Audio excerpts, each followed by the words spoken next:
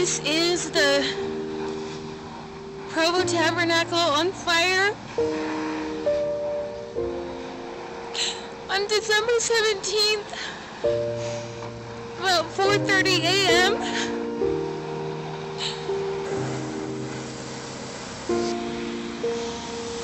This building is part of our fabric. I hate to compare it to the loss of a loved one, but in many respects I think the feelings are similar. This is very difficult to put into words because this is such a significant building. I'm just speechless. I just can't hardly believe this is happening. The Provo Tabernacle is at the heart of historic downtown Provo. It was once a meeting place for gatherings and performances, and now it stands in ruin from last year's fire. A decision about whether the tabernacle will be rebuilt has not yet been reached. From a distance, the Provo Tabernacle appears to stand as it has stood since the late 1800s.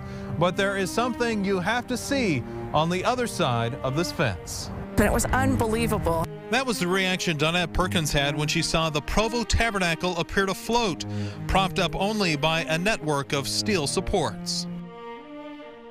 People are amazed when they see this. They haven't seen anything like it before, and they just say, it doesn't look real.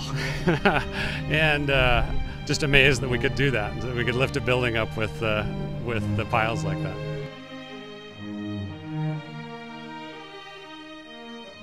We came up with some innovative ideas on how to underpin it and enable excavation beneath without compromising the integrity of the existing facade. Initially when we showed up, it was just the facade supported by external bracing.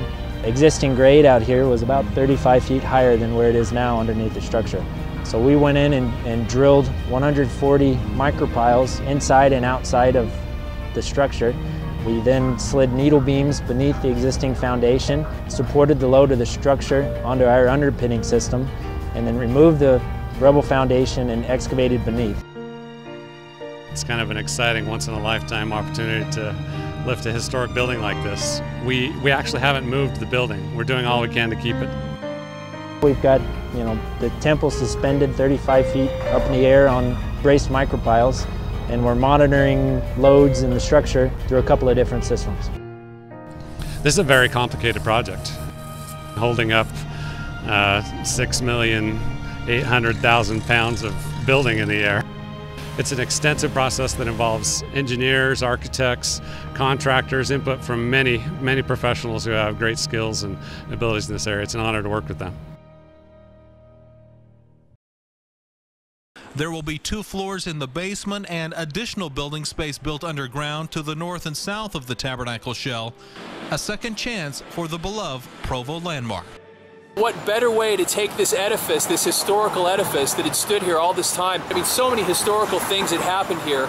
What better thing to do with the edifice of this building but to turn it into a temple? The progress on the temple is also a catalyst for Provo's downtown. There's definitely been an increased enthusiasm for downtown with this announcement.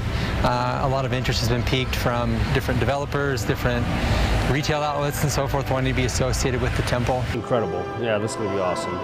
From the sad day when the tabernacle caught fire, the rising new temple is a sign of hope.